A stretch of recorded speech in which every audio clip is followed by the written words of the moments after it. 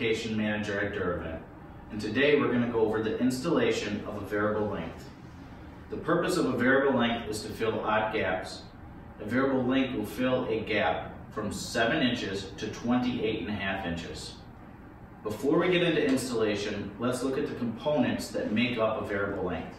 First, our inner wall sleeve, our single flange retaining band, double flange sleeve, inner wall locking band, standard V-band. For double wall applications, 2 half outer wall casings with hardware, and for insulated product, a strip of insulation will also come with the assembly.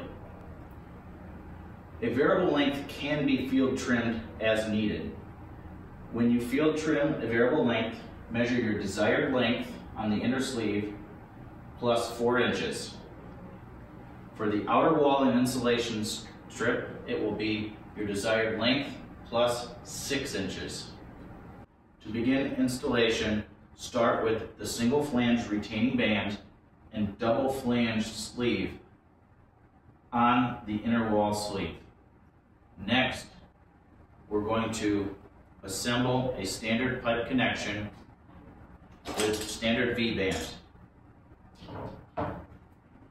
Now apply a 1-inch thin strip of sealant to the inner wall sleeve. Connect the inner wall to your joining pipe section. Slide the flanges together and connect with a standard V-band for a standard joint connection. Now we'll apply sealant to the double flange face and also sealant to the retaining band. Then we'll slide the retaining band down, tighten the bolt on the retaining band, then place the interlocking V-band between the retaining band and double flange for a standard joint connection.